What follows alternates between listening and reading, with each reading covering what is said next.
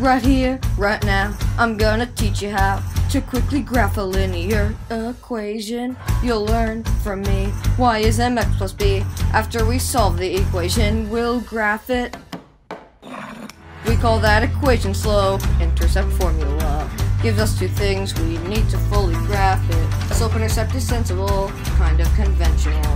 Now please pay attention to me. Y equals mx plus b, and the graph is a straight line. You see the y-intercept is b, and the coordinates are x and y, and m is the slope of the line.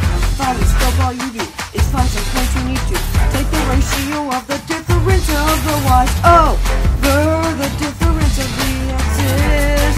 That gives you the slope of the line. Okay, my friend, you wanna work like that, but I have to say that's not how I do it. Slope intercept? No. Point slope's the way to go. Two random points per slope is all you need. Y minus y1 is m times x minus x.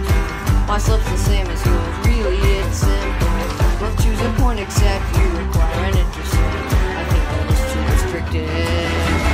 Any 2 points to find the slope, and one of the two you go gives me all that I need, and I don't have to take it all to the other side.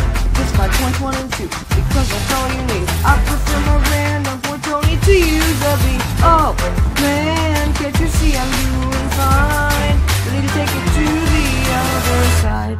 What if you pick 2 points far from the origin? That's hard to graph with regular paper and pen. What if your y-intercept is a crazy number, like a fraction? Your graph would be a blunder. You make some excellent points about my choice of points. Both ways have their pluses and minuses, but we should stop this pointless arguing, cause it's obviously not working. Now it's time that we start graphing. Make b minus 3 and mb2.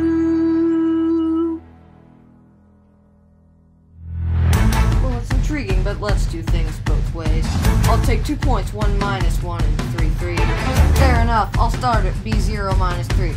My slope is 2, so I'll go over 1 up 2. My slope is 3 plus 1 over 3 minus 1. Rise over 1 is 4 halves, or 2 over 1. 2, same as mine, right. That's fine.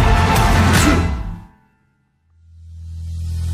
I'll pick one of the 2 points and start making a graph from there. Either point is fine to choose to start the line. Then draw a line whose slope is 2. The line is just like mine.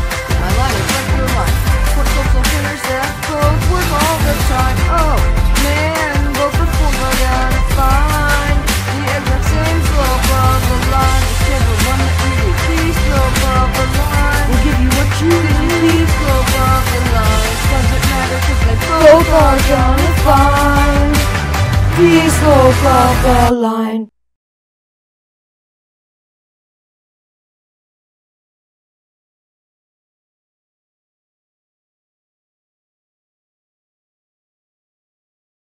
Scene 5, take 1, action. Wait, Jon. Get off the trampoline. What are you doing? I don't. Film it. Doing my flips. I don't care about your tricks. I have to practice my